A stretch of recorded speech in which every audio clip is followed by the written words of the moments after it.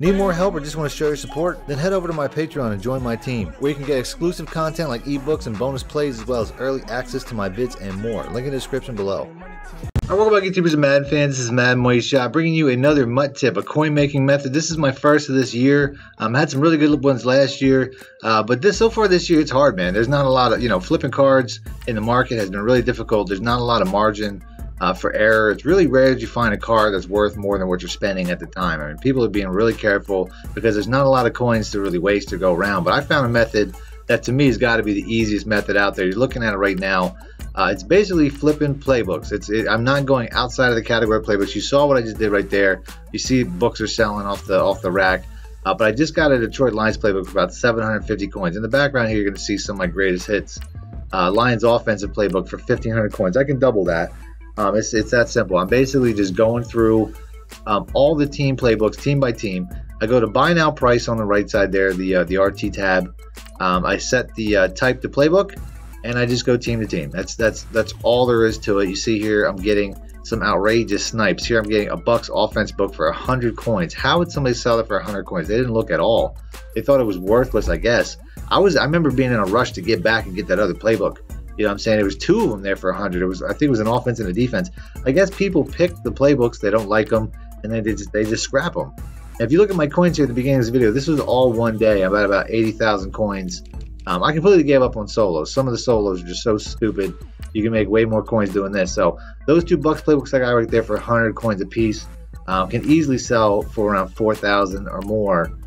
So for 200 coins, I made 8,000 coins. There's not a card on the market right now that you can say that about any other method. So to me, this is the easiest, fastest. You'll see how quickly these books sell as long as you don't outrageously price them. After you buy them, you just basically go to your binder, and check what the closest prices are. But you're seeing here, I mean, I'm just buying them. If I can't make at least 1,000 coins profit, I don't really bother. But you can just see like what books are like far enough down that you can buy them and flip them for a quick profit. It's not, like I said, this is not something I really want to hold on to, because these books aren't going to have great price forever. Eventually they're really getting steep price values right now. As you can see, I'm looking at this one here. It's not quite the price that I want. The values are steep now because everybody needs playbooks. The game just came out, but eventually playbooks will be a dime a dozen and the prices will go down. So you don't want to have an inventory full of playbooks and get stuck with them. Once it'll become to the point where you overpaid for them. But like I said, this is all I'm doing for a couple days now. This video is a little bit old. It was recorded a couple days ago because I wanted to get my fill before I put it out there. I'm at about 200,000 coins right now. This is behind, but I'm about to the point where like 200,000 coins. I bought a bunch of players too, or else I would have had more. I probably would have had like 300, 400,000. I went on a little shopping spree. But I decided to pass this off to you guys because that's really what I do. That's the purpose of my channel. I felt guilty holding it behind closed doors. You can see my playbook here, or my binder here. It's filled with playbooks. The other night during the Conor McGregor fight, nobody was on.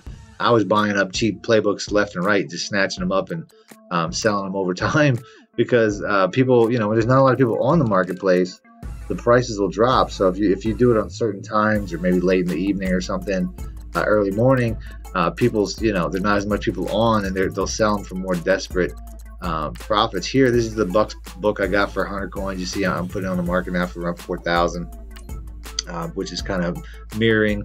The price of the playbooks go up and down. Like the cards don't really go up and down, but the playbooks themselves just change dramatically. But you can see, like I said, these are some really the Cowboys playbook right now, I think I'm trying to sell this for like 3. It's probably worth like 2 right now. But once I put this video out, honestly, these playbook prices will probably go back up if people start doing this method, because the lower priced playbooks will get snatched up by people and resold. So we'll see what this type of video has effect on the market. But you can see I'm just flipping through, and like here I get a Panthers playbook. This isn't even the cheapest Panthers playbook I got. I got 2 Panther playbooks for like 100 coins a piece or something like that. I think it might have been 500, but that wasn't recorded. Here's another Panthers playbook. This is 1,000.